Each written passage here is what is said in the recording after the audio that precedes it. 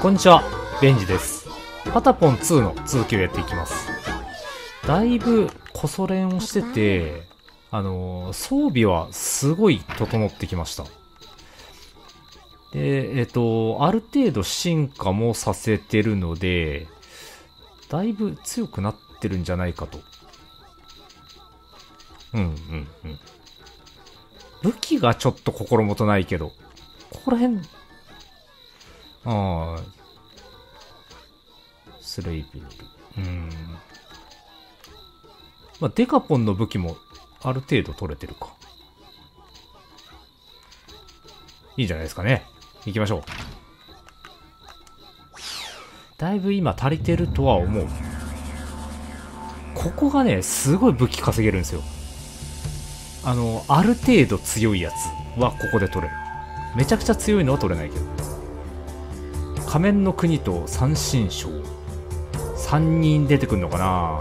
1サイズのやつで、ていうかパタポンサイズのやつが多分出てくる。国境付近にカーメンの大部隊が集結中との情報により、パタポンたちは一旦敵陣を偵察することにした。草むらに身を隠して静かに進軍。木を見て攻撃せよ。こんな器用なことできないよ、パタポンたちに。まあ、様子見るんだったら盾は必要でしょう。いいね、武器変わるね。あ、これね、こいつが強いから、ほら。よし、行こう。追い風でいいでしょう、装備は。ミラクルは。さて、どんな感じだろう。めっちゃ出るかな。いいか、静かに音を立てないように前進しろ。あ、ほんとだ。後ろに隠れてる。フィーバーするとダメかな。しちゃった。飛んで火にいるなんとやらですね。ここはガード。うわ、魔法かな今の。うわ、ここが耐えろ。頑張れ頑張れ。それが壊れるまではガード。よし。うわ、音聞こえにくい。ここ。うわ、雷の魔法と火の魔法とある。よし、攻めよう。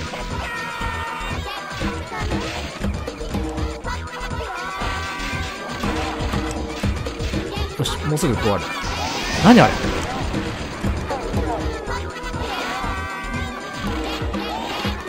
まがまがしいものがあるんだけど、たまらんなこれ。一旦カード。マジか。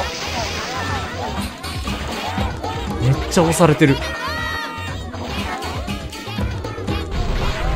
ヒーロー頑張れ。魔法が強い。パ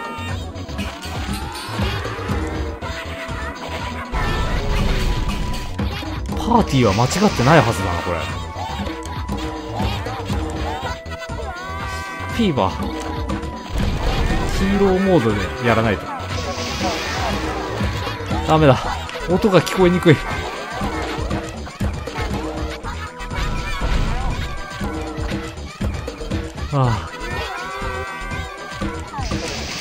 これ無理だな。ヒーローモードが全然出ない。やっと出た。遅い。もうみんな死んでるよ。これが出れば一気に範囲攻撃ができる。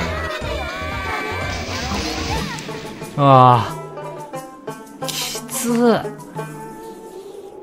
今の実は負けイベとかない？偵察しに行けって言われてたんだけど、ないね。もう一回行くよ。あ、こんな時にシチューなんじゃない？まだシチューレベル1なんだよな。これでレベル2にはなるかな。ちょっとシチュー作りますね。やべえ、2回もミスっちゃった。これはまずいシチューができるんじゃないか。ていうかレベル2になれないな、これだと。個性的な味。何これ。普通のシチューかなこれ。がっかりして。あ、いい、それでいいよ。ないよりマシだろ。HP 上がるね。シチューは HP が上がるものか。あ、っていうか追い風やりゃいいか。魔法も跳ね返せるんじゃないかな。いや、この編成だと思うわ。いきます。ヒーローモード発動と追い風だよ。それがポイントだ。敵と快適する前にやる。パタパタパタポン。パタパタパタポン。ちょっと一回見せてみっか。本当に音を立てないで言ってみるか。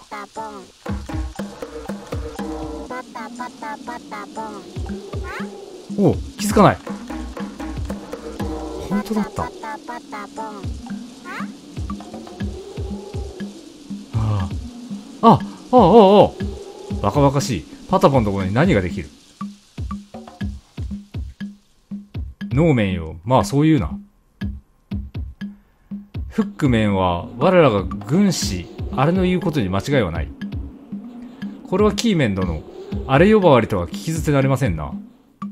確かにパタポンは頭が悪い。しかし心配なのはジゴトンの存在です。ジゴトンか。あ、だからといって即死の門が突破される。ジゴトン、そうか。透析機か。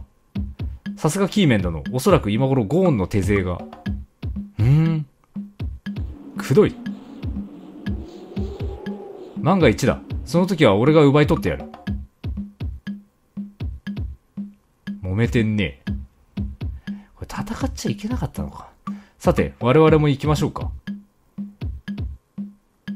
足がなんか気持ち悪かったな、あいつ。透析機か。こいつ足普通だな。めっちゃいたわ。ああ、こっからやっていいってことね。敵がだいぶ少なくなってるはずだな。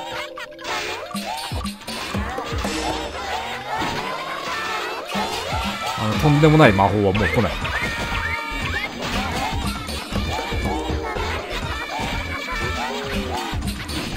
そのデカポンさえ倒してしまえば。凍ってる。よし行こう。あれ置いてっていいのかね。グースピーで寝てるよ、なんかあれ上のやつ。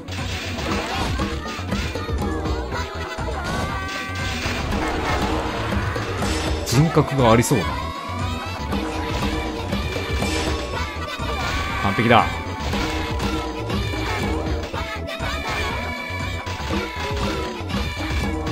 あ、寝てる。よっしゃ。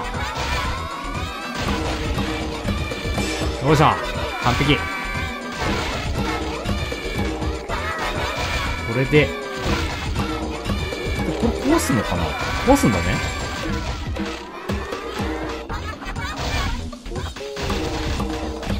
うわ、起きたよ。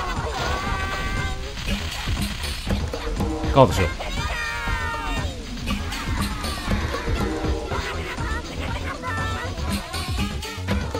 あれ取りたいんだけど。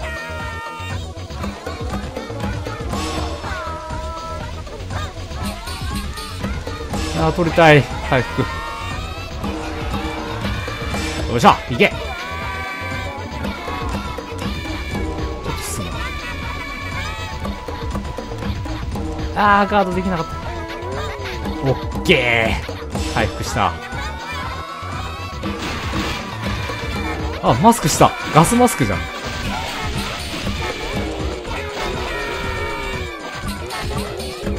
あのガス自分も食らっちゃうのか。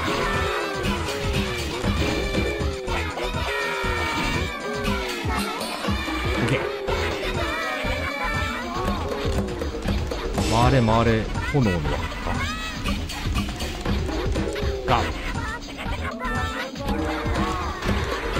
ああ。そいつにダメージはいかないね。ただあいつの攻撃をかわしながら進むだけだ。ナイス。ああ、来た。マスク。毒ガスね。わかりやすいね。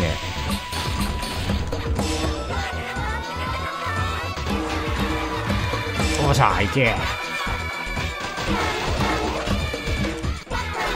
完璧。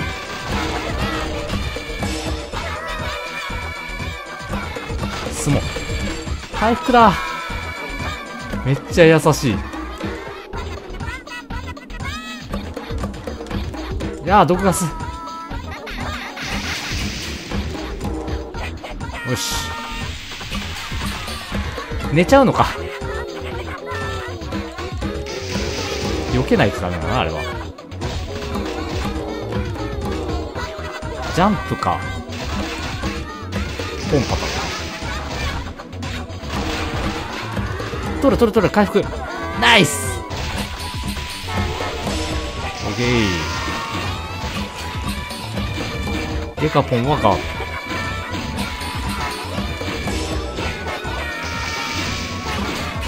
ド。メラー大活躍だな。よっしゃ。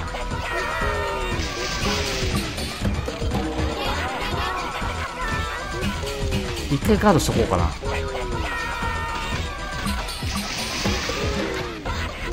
で、前に進む。ガード。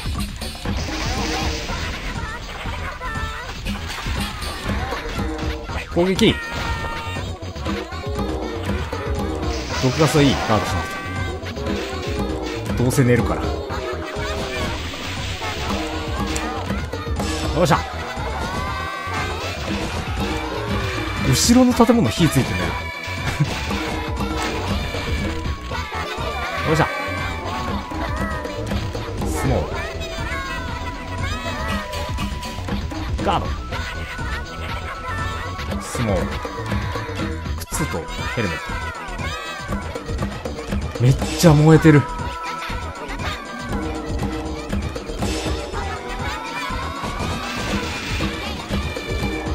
もうだいぶ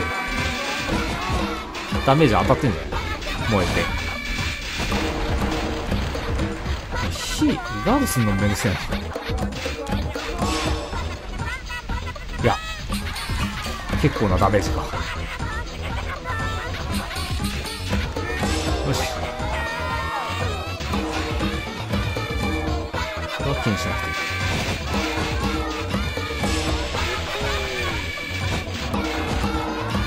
あとは塔を壊していくだけの簡単なお仕事だ。よいしょ。よしよし、調子いい。調子いいって言うと失敗するんだよな。よし、これで終わりかな。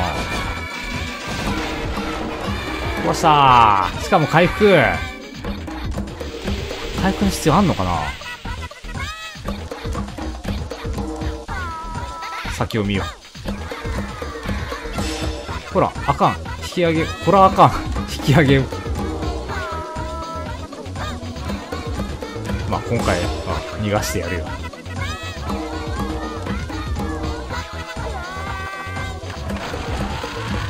何それ。なんだあれ。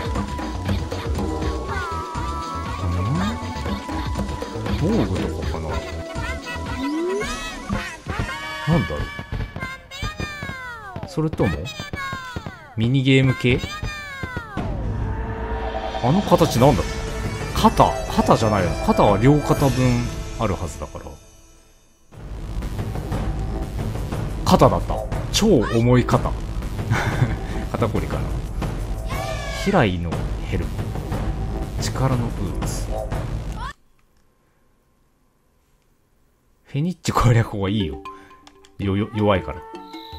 ベニ様、よくぞご無事で。もうほんと、最初ね、どうなることかと思ってる。空を飛んでいた手の長いカーメンこそ、カーメンの狩猟、オーメンカーメンです。あれが狩猟なの？ついに敵のボスが登場ですか？オーメンカーメンは何百年も生きていると、カーメンは信じているようです。年なら私だって負けませんよ。張り合うな、名電。そういえば、めっちゃくジャングルで動く植物がタミポンを襲ったと。ボスかなんか植物のボスいたような気はするな。ボスだね。行くか。シュクールだって。一度に3パタポンもうじゃなくて、もじゃない。食する怪物が目の前に出現した。火つけてやりたいね。植物だったら火つくはず。ここはいいでしょう。これを火よし。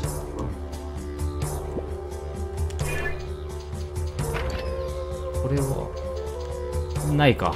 3本しかないんだ。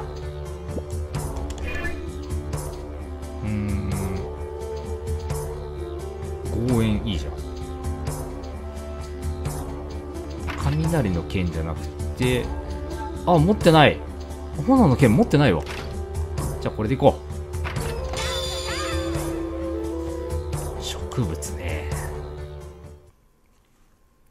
なんかいたような気がするね。なんか捕らえられて、その間に攻撃すれば助かるみたいなやつだった気がする。1でいたか2で初登場かは今となってはもう分かんないですけど。おお、キモ。なんかすごい火つきやすそう。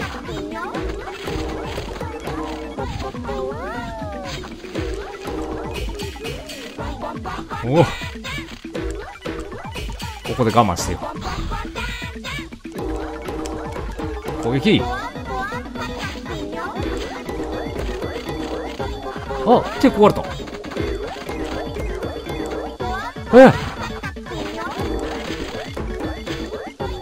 手復活するんだっけな。間違った。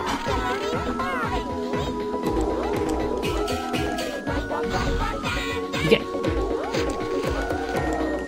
しかも今追い風だ。手復活した。やっぱ火つくね。危な。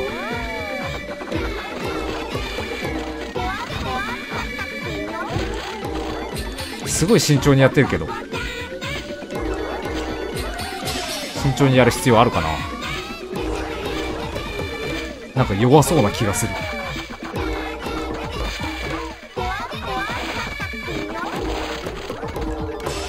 手復活した。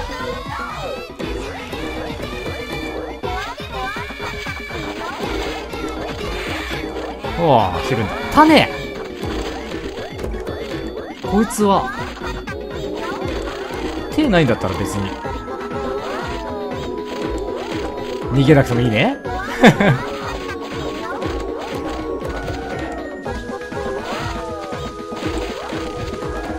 逃げようとしてる。こいつは何回も倒さなきゃいけない。種はマホポンだっけな。マホポン作るのに使う。マホポン一回使ってみたんですけど、多分強い武器がないとあんまり強くない気がする。なんかしょぼい魔法が出るんですよ。さっきの敵の魔法を見るとすごい強い魔法が出てたから、多分強い武器さえ手に入れられればいい魔法を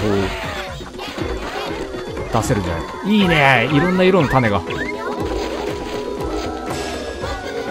ああ、寝てる。もう行くしかねえ。よし、手折った。逃げようとしてる。そうは問屋が下ろさんのよ。ダメだ。あ、どうした？弱っ。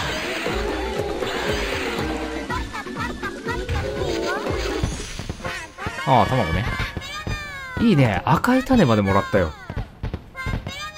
初めて種を落とすやつが出てきて、それが赤まで落としてたら、もうここで全部出るかもしんない。カス種、デカ種、ヨカ種、ヨカ種ね。シュクル系ボス攻略法。シュクル系は植物だ。当然のことだが、火にとても弱い。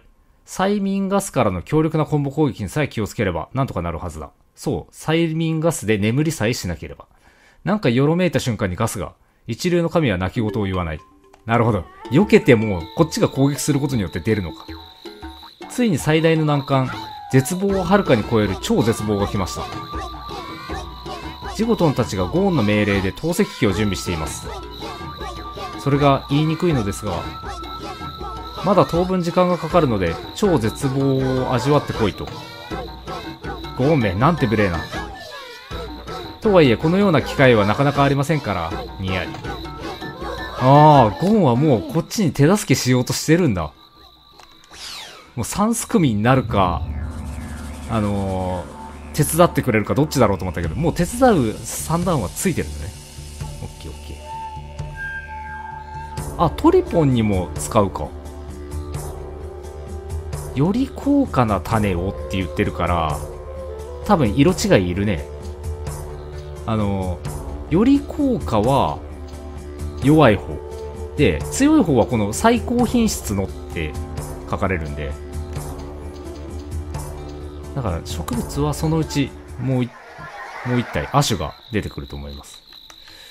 ちょっとトリポン1個も作ってないから、合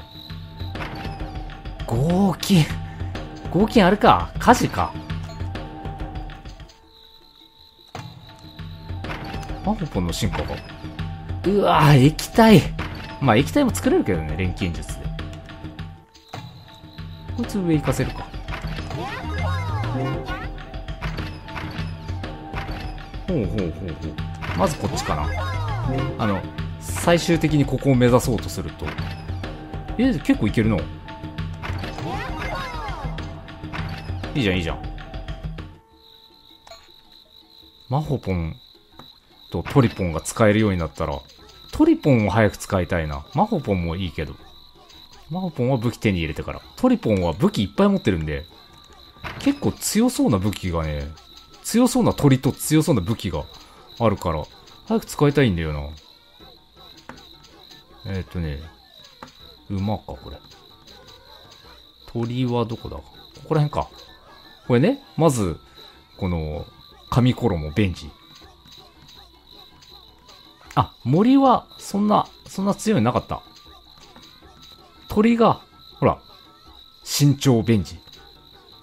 と、青い鳥、破天の鳥、高鳥オンモラキ。